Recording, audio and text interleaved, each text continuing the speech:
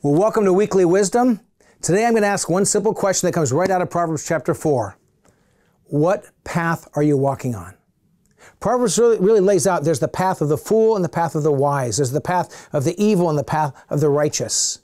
Listen to this passage. It talks mostly about one path, a little about another one, but listen for those two paths as you hear this passage. This is Proverbs chapter 4, beginning in verse 14.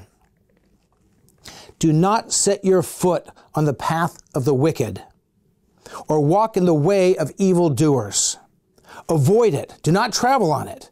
Turn from it and go the other way. For they cannot rest until they do evil. They are robbed of sleep till they make someone stumble. They eat the bread of wickedness and drink the wine of violence. Here's the shift in verse 18. The path of the righteous is like the morning sun, shining even brighter till the full light of day. Now it shifts back again. But the way of the wicked is like deep darkness. They do not know what makes them stumble.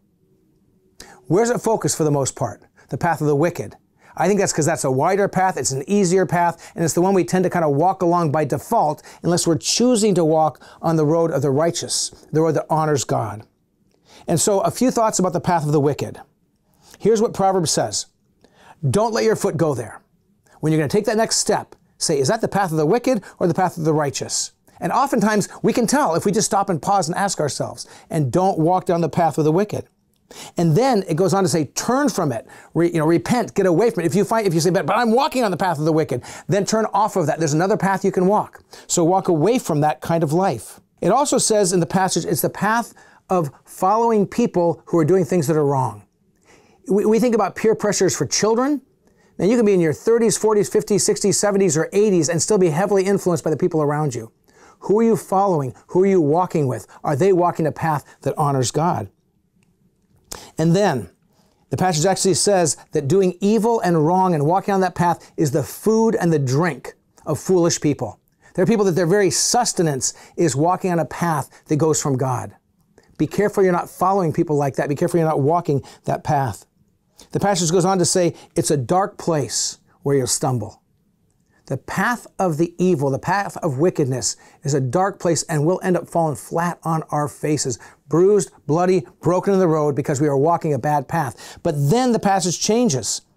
And it basically says in verse 18 that the path of the righteous is light, it's safe, it's the warm way, that the bright, shining light of the morning sun on your skin. You feel the warmth of it. You can see where you're going. There's a sense of safety and confidence. Walking on the path of the righteous brings joy.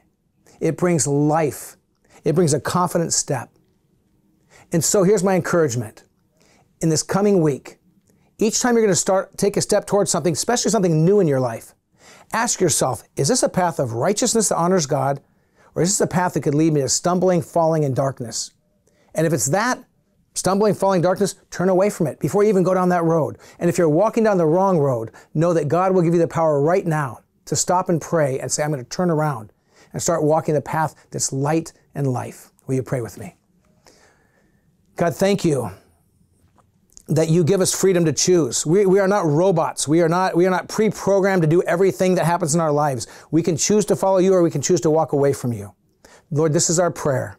May we walk on the paths of righteousness.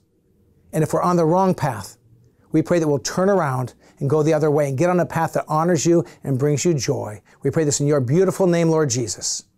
Amen. May you walk in God's wisdom. Enjoy the rest of your day. God bless you.